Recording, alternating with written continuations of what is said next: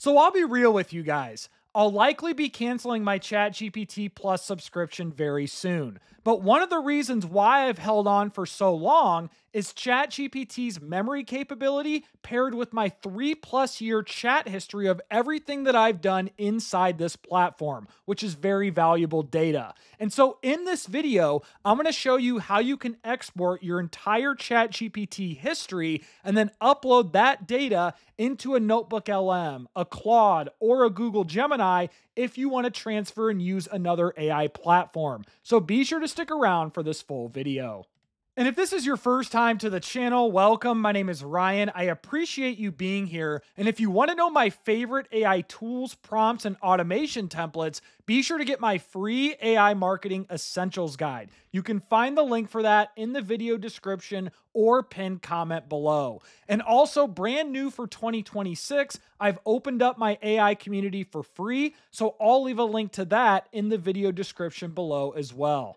So you first might be wondering, well, Ryan, what's the point of exporting your ChatGPT data and using that in Claude or Gemini when you could just keep using ChatGPT going forward? And this is more of a personal thing for me. I have just found that in my everyday use cases of marketing, content creation, and other business tasks, I've found myself using Google Gemini and Claude every day and way more than I use OpenAI's products, especially GPT 5.2, which is OpenAI's latest model. I have not had a lot of success with that for my specific use cases. But the big value proposition here is that 3+ years of chat data that I do not want to dismiss and use that to my advantage in another AI platform. And so what you want to do first to export this ChatGPT data, and honestly, this might be useful even if you aren't going to cancel ChatGPT Plus, is you want to click your profile icon on the bottom left, click Settings, and then you should see an option right here where it says Data Controls. And then you'll see an option that says Export Data. So we want to go ahead and click Export, confirm export, and then you should see a message here, successfully exported data. You should receive an email shortly with your data. And so then you want to go to your email associated with your ChatGPT account, and you'll notice an email that looks like this from OpenAI. You've requested a copy of your ChatGPT data. Here is your export right here. Then simply click Download Data Export. And then this will automatically go into your Downloads folder, and then give it a second or two so it fully downloads. All right, so after your zip file is successfully downloaded, the nice part about using a Mac is we can double click it and then it will automatically unzip that file in a few seconds right within the downloads folder. And so once it's successfully done with this, I'm going to give it a few seconds here, you'll notice that it pulls up my downloads folder and here is the unzipped file. This right here is my entire history of ChatGPT and all that data that I have inside my account. Now, to make sure that we're not confused here, I'm first going to go ahead and rename this folder to ChatGPT_data. And it's important that you name it verbatim just like that for the purposes of this tutorial, which I'll explain later on you'll need to do for a terminal command. I'll leave this in the video description below. So here's my ChatGPT data folder. Now, if I click the drop-down button, there's obviously a crap ton of data in here with images and chat history and any potential shopping data and all sorts of stuff here. The big thing that I care about for the purposes of this tutorial and what I'm about to show you is my entire chat history, which is a JSON file right here called conversations.json. Now you might be thinking, well, Ryan, why don't you just take this one JSON file and then use that to train everything and export that to your desktop and whatnot? There's a big problem here. This JSON file, or this conversations.json file, is 247 megabits. That is way too big for what we're going to be able to do or even process. And so what we need to do is chop up that file into separate MD files. And I'm going to show you exactly how to do that in an efficient manner here. So I first wanted to point that out. Rename your folder to ChatGPT_data, and then explain to you the exact JSON file that we're going to be chopping up into separate files. Now, this next step might be confusing to some, as it confused me at first, where we need to take this one-shot terminal command copy and paste that into the terminal application on my Mac. Now, if you're using a Windows PC, I'm not sure what the terminal application is called. I'd recommend just doing some quick research or finding another YouTube tutorial related to Windows PC.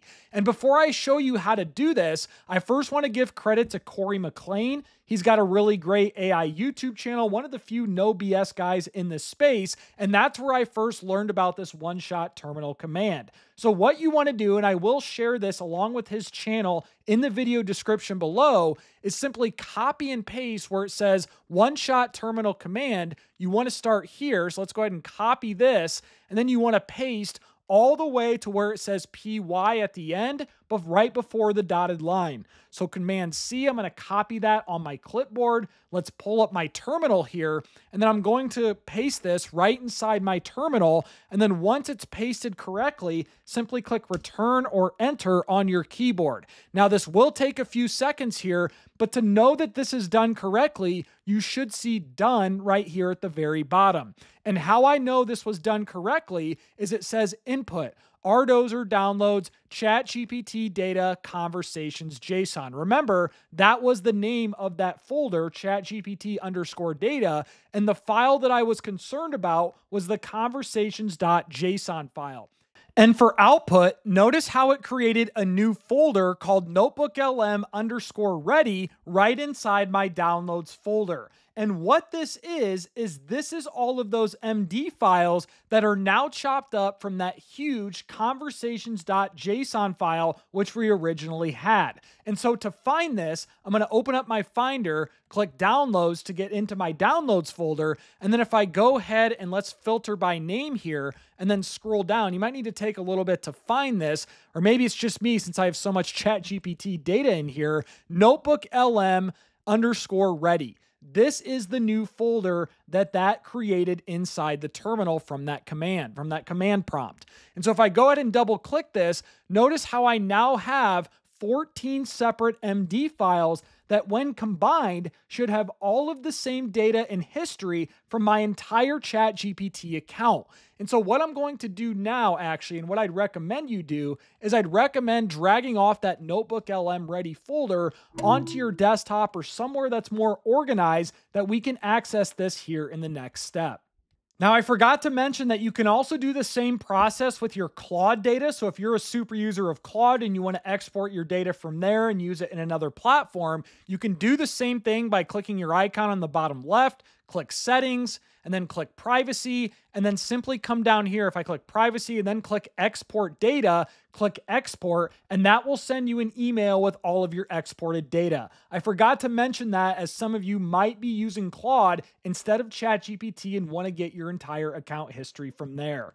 So now that we have all of that chat data and chat history from my ChatGPT account, we can upload it into something like NotebookLM pretty seamlessly. So if I go ahead and click Create New Notebook, I'm going to just X out of this and upload it later. First name it whatever you want, ChatGPT data or whatever you want to do, and then simply click Add Sources, Upload Sources, and then I'm going to find that NotebookLM folder on my desktop right here, and then simply come in here and then upload all of those MD files, which again is the entirety of my 3+ year ChatGPT account history. This is going to take a little time to upload within NotebookLM, but one of the reasons why I would recommend you do it this way versus coming into Google Gemini and trying to upload all of those MD files into the main chat of Gemini is you'll notice here it can only upload 10 attachments at a time. Per chat, I believe, per chat window. And so it can only do up to 10, which obviously isn't bad, but I want to get every single piece of ChatGPT data that I possibly can. So that's why I'm going to use NotebookLM for this instance. And then I'm going to show you how you can actually use this in Gemini once these are properly uploaded. So the nice part about using NotebookLM for something like this is that it can extract all of the data or sources that I have right here verbatim versus using like a GPT or a project that still leverages the training data from an OpenAI or an Anthropic or a Gemini along with potential internet data as well. So it can convolute the results, so to say, if all you're trying to do is extract data from sources. That's what NotebookLM excels at. And so what you can do to start is you can just do something simple in the chat box here and say, act as a chatbot that perfectly mimics the voice, tone, and style of the person from the sources. I'll leave this prompt in the video description below if you want to try this out yourself. And so then you can obviously follow up and do whatever you want. What are the core pillars of this? What is Ryan Dozer's signature catchphrase for reviewing AI tools? And you'll notice it's already pulling in citations from my entire history of my ChatGPT account. Again, that is one of the big powers of NotebookLM here, is its ability to extract and synthesize data verbatim versus using external training data.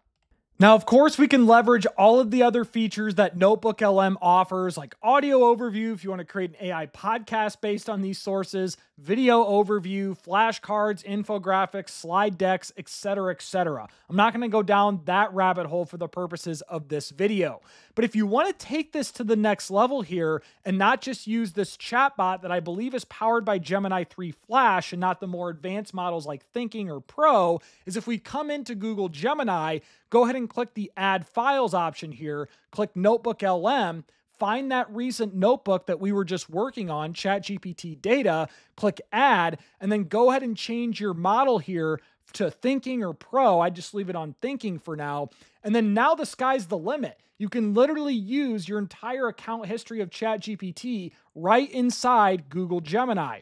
And so what I'd recommend you do, I guess this is, your use case is probably different than me, but this is what I've done, is I've created what's called a brand DNA construction kit prompt. I'll leave that in the video description below. I'm going to copy this, go back to Gemini, make sure my NotebookLM data is right here, paste that prompt in here, and then go ahead and click enter. Now you might be confused and asking yourself, well, Ryan, why would you do that? What was the point? Well, let's say I want to take all of my account history from ChatGPT, leverage that data into a Google Gem or a Claude project, or maybe inputs for an automation module and make N8N or Zapier, or, maybe training let's say an AI agent for Claude Code, for instance, like creating another MD file with all of the history of my ChatGPT account. Those are just some things I'm thinking of off the top of my head, but the opportunities here are endless now that we have our entire account history of ChatGPT.